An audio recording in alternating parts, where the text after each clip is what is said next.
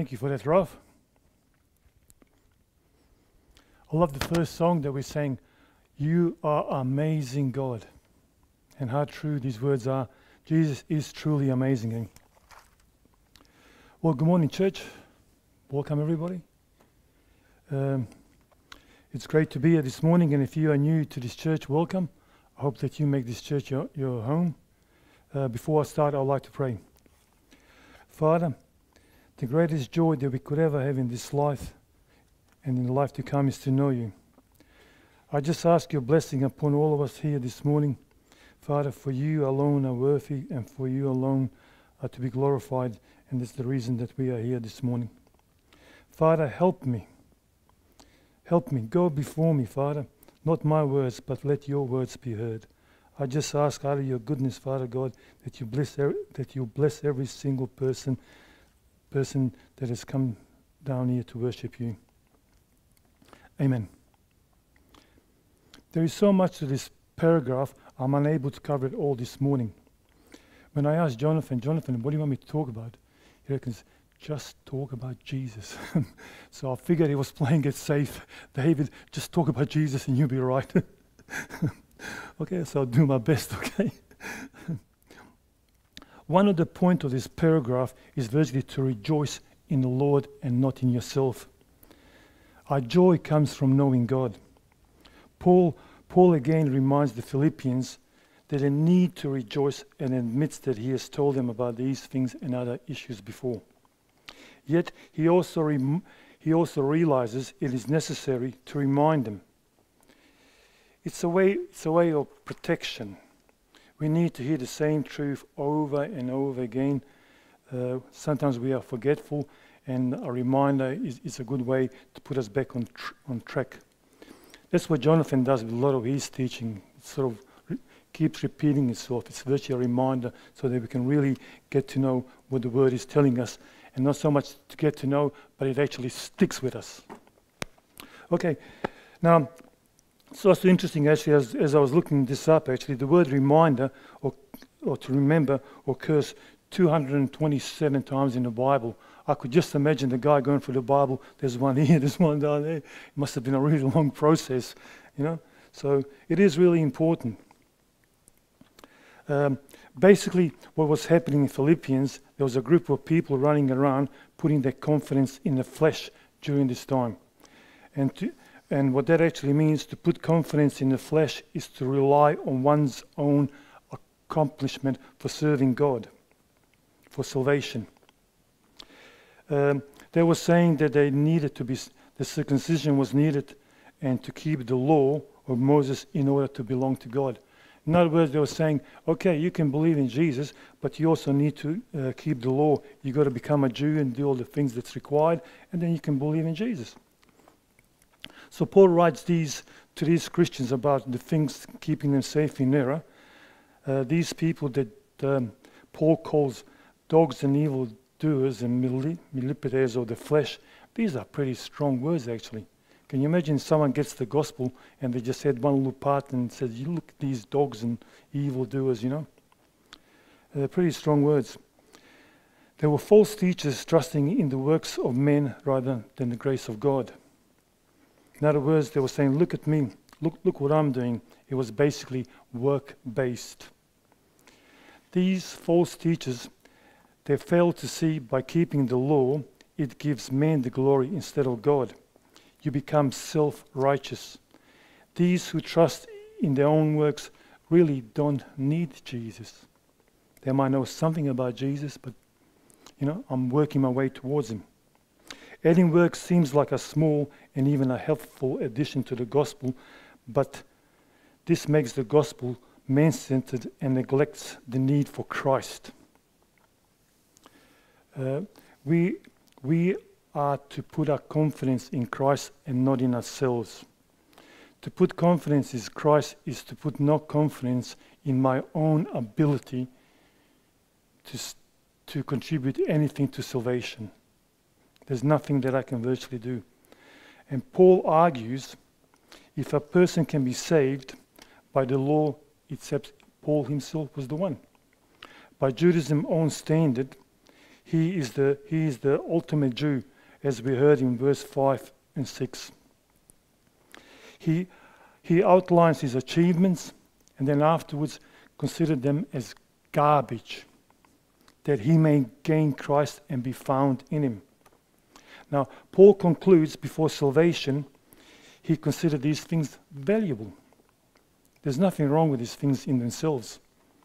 There's nothing wrong with the things that we achieve, But when you compare them to Christ, it is literally just a whole lot of rubbish. Afterwards, Paul considered these things as loss. They led him further away from God, what was truly important. It led him further from Christ because it caused him to become prideful in his own achievements. It caused him to rely on himself instead of putting faith in Christ. So this is what basically works do. Also, when you think that you accomplished something and you start bragging about, look what I've done this and done that, these things don't really make much difference in the light of Christ. And I think that's what basically Paul is telling us. So Paul says that the list of his accomplishments and achievements are nothing in the Christian perspective. This is what it means to say to live in Christ and to die is a gain. When we die to ourselves, we gain Christ. I like to look at it this way. When I think of myself, what do I get? I get self. When I think of Jesus, what I get? Jesus. In verse 9, Paul, having expressed his dependency upon the grace of God for the righteousness. Now in verse 10, Paul deals with the benefits of knowing Christ and what it is to be found in him. This is Paul's main desire, and his main desire is to know Christ. Now, I heard someone say, right, that too many Christians envision the good news as a kind of a get out of the hell card. Jesus saves from sin. Jesus grants us access to heaven. End of the story. So I can do whatever I like. The gospel, however, promises us so much more than a pleasant place to spend eternity. It promises us Jesus Christ. Failing to understand the greatness of such a promise can only mean that the gospel itself is not understood. Yes, Jesus is both the means and the goal of the gospel. And I thought this was a really sobering thought. A lot of people want the blessings of Jesus, but do you want Jesus? That is my question. In Matthew chapter 13, verse 44, it says, "The kingdom of heaven is like a treasure hidden in a field. A man finds it, and then he covers it up with joy. He's really happy that he found the treasure. He goes and sells all that he has and buys the field." In this short parable, the person sells all that he has for the joy of finding the treasure. He quickly forfeits all that he has for the opportunity to know the treasure. In the same way, this is what Paul is telling us. Verse 10, "That I may know him and the power of his resurrection and the fellowship of his suffering and being conformed to his death." Sometimes when it comes to God's word, we need to stop and dig deep to find its treasure. My focus today is on verse 10. Before I start, why is the resurrection of Jesus Christ so important? Christianity is not a religion based on abstract principles. Christianity is about a personal, living relationship with a living Savior.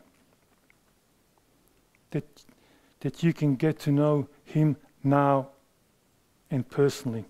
A Savior who infuses his life with ours, who enables us to do his will, and who transforms us into his likeness. Without this, there is no Christianity. Verse 10, we can roughly break up into 3 sections. The first one is to know Christ and the power of his resurrection. The second one, sharing his suffering. and the third one to be conformed to his death. Now, I'm not going to say it. I was going to say the point is, right, we need to know all of these for us to fully to know who Jesus is. It does not matter if you are a new Christian or an old one. We all need to grow in the knowledge of who? Jesus. There are several crucial reasons why this is so important. And this morning I'll just give you one, and we all should be very well familiar with this verse. The Bible defines eternal life as what? Knowing God through the person of Jesus Christ. If you want to know Jesus and live forever in heaven with him, the first thing you do is you get to know Jesus. I think it's so simple. But the Apostle Paul doesn't just stop in simply knowing Jesus. Instead, he also adds another phrase, and the power of his resurrection. Now, the gospel is not simply knowing the Bible or some facts about Jesus. It is to be transformed by it. Knowing Christ and the power that raised Christ from the dead is what transforms us into his image.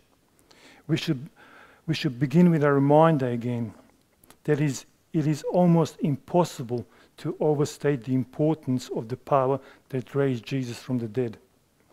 In Corinthians 1:15, verse 15, Paul bluntly states, "And if Christ has not been raised, your faith is futile and you are still in your sin." Without resurrection, there is no Christianity. There is no hope for us to be free from our sins, and if Christ has not been raised from the grave. The gospel depends upon the resurrection of Jesus Christ. The death is just as important as the resurrection, but this morning I'm just focusing on his resurrection. What can be more powerful than that? There is no greater truth upon the face of the earth that we can compare to this. And I think I mentioned this once in my communion. To know that God himself died for the sins of his rebellious creatures and rose from the dead, displaying his power for all to see. There is no truth greater than this. But the question you might be asking yourself this morning, or the question that I've been asking myself, how can we know the power of Jesus' resurrection? Jesus is not going to tell us to do something without actually knowing how to do it, or doesn't supply the power to do it. In Romans 8:11 it says, it gives us a bit of a clue. There are other scriptures we can go to, but I like this one anyway. If the spirit of him who raised Jesus from the dead dwells in you, he who raised Christ Jesus from the dead will also give life to your mortal body through the Spirit who dwells in you. The Holy Spirit of God dwells within every believer.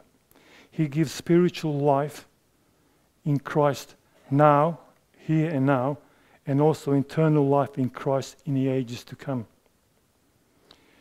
which we will have when we have new resurrected bodies, which are enabling us to live in the presence of God.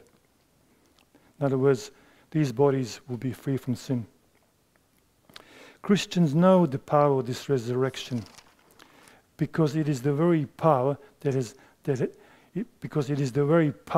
which saves us from being dead in sin.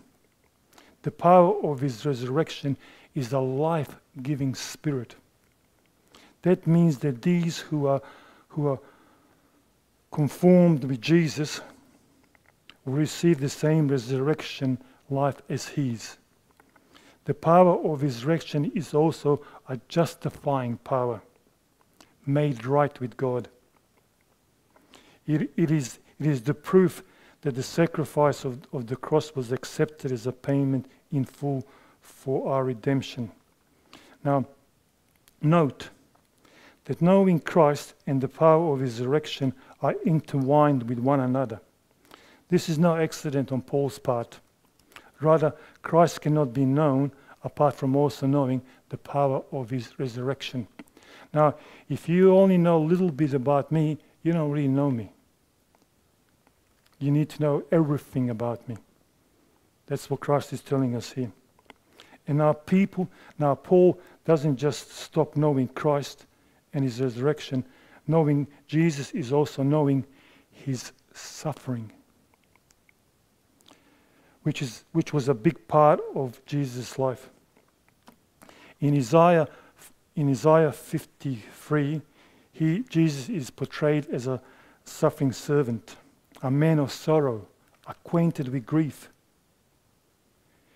His suffering is to be understood in the content of doing God's will.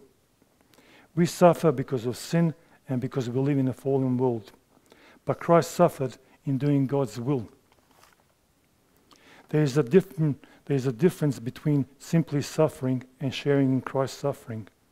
Christ's suffering is different because it arises out of our union and association with him. Sometimes it comes to us when the gospel is proclaimed. And we can see this in Acts chapter 5, verse 41, when Peter the apostle was beaten and forbidden to speak in the name of Jesus. And they left the place rejoicing that they were worthy to suffer for the name of Jesus Christ. So true Christianity is not an easy sell. We don't call people for a crown, but we call people to the cross. Early on in chapter 12, Paul says, "For to you it has been granted on the behalf of Christ, not only to believe in him, but also to suffer for him." So we are called to have faith in Jesus Christ, but just in the same way, we are called to suffer for him. Suffering for our faith is not new. It is to be expected, and suffering comes to us in different ways. In Jesus' days, many people rejected Jesus and his message. Often with great violence. Jesus predicted that his disciples would suffer the same sufferings as he suffered. In John 15:12, he says, Remember what I told you. A servant is not greater than his master. If they prosecute me, they will prosecute you." I suppose living in Australia, we don't even know what does it mean to suffer for Jesus. The way that is done, just go and proclaim the gospel to your neighbor. Go proclaim the gospel to those that haven't heard. And I think we'll start to understand what does it mean to suffer for Jesus. But no one really likes suffering, do we? Do you like suffering? Come on, be truthful. No one likes to suffer. But out of bad things, God works it for our good. We come to know him better when we share his suffering. Through suffering, we are meant to go deeper in our relationship with Jesus Christ. You get to know a person better when you know everything that they have experienced. In other places, this is called the fellowship of suffering. We have something in common to share with Christ. And I reckon that is absolutely brilliant. That is a privilege to go and suffer the same suffering as Christ has. So in a sense, we have some common fellowship with one another. What a privilege it is to suffer for Jesus. And Paul has mentioned this hundreds of times in the Bible. Maybe not hundreds, but I'm pretty sure quite a bit. Now, if you think suffering was pretty bad, what about death? This takes me to my last point. To know Christ is to be conformed to his death. I don't know about you, but I love that. Before we can experience Christ's resurrection and suffering, we need to die to self. In Romans 6, verse 3, it says, Do you not know that as many as you were baptized into Christ, you were baptized into his death? This happens when you first became a Christian. And I remember my first experience when I became a Christian 6 months into my relationship with Christ. I went to Paradise, and I shared this at home church. I went to Paradise, and I saw, a lot of people were getting baptized. And to be quite honest, I really found it offensive, you know. I'm never going to do this, you know. I'm never going to do this what these people were doing. Anyway, 2 weeks later, the Holy Spirit said to me, David, go and get baptized. Automatically, I obeyed, without any questions whatsoever. Anyway, so when he came to baptize me, as we do down here, occasionally on Sunday mornings, the person goes down in water and comes up. But what happened to me actually, when I went in the water, it came out of the water, I died to myself. I felt like I died. I'm not living anymore. It's like my life at that time was virtually hidden in Christ. If we are going to know Christ, we must identify with his death. When Christ died, we died. When he rose, he rose. As we conform to his death, we become self-sacrificing. All that Christ did, what did he do? He did it for God. He did it for the other person. He never done anything for himself. So in being conformed to his death, we live not for ourselves, but we live for Christ. And I also put on here too, we also live for our brothers and sisters who are in Christ. In living for others, this is what puts us to death. Now, the good news is, right, doesn't happen overnight. This is a lifelong process. It is called taking up your cross. Now, what is misunderstood about this actually, and a lot of people don't find dying to self very pleasant, but to be quite honest, it is quite enjoyable. In a sense, when I die, what happens after death? Comes the resurrection. If we enter his death through baptism, right?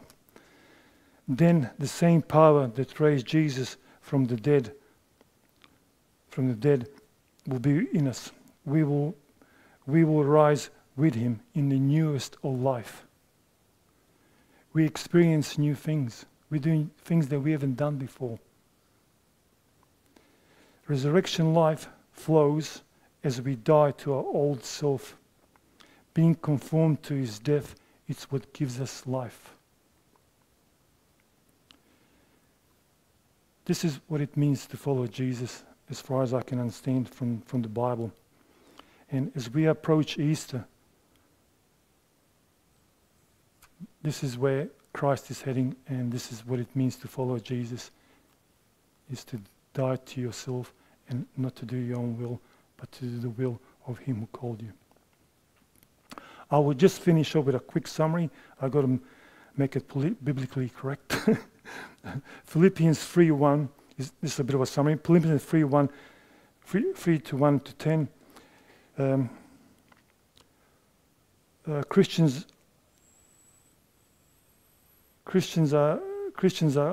can be influenced by false teachers, particularly these who add legalism on top of the gospel. Paul describes his impressive credentials, shows that if anyone can be right with God, it is himself, according to the Jewish standard. And yet, in the light of Christ, Paul sees all his accomplishments as garbage, that he may gain Christ.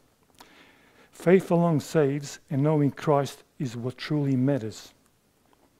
And I would just like to finish off, what does this mean for us? What does this teach us? We must teach our flesh, ourselves, that Christ is more delightful, much more than anything that we could ever imagine. I would just like to finish off with that. Let's pray. Father, I know sometimes it's hard. We say that we know you, Father, but sometimes we need to know you all the more.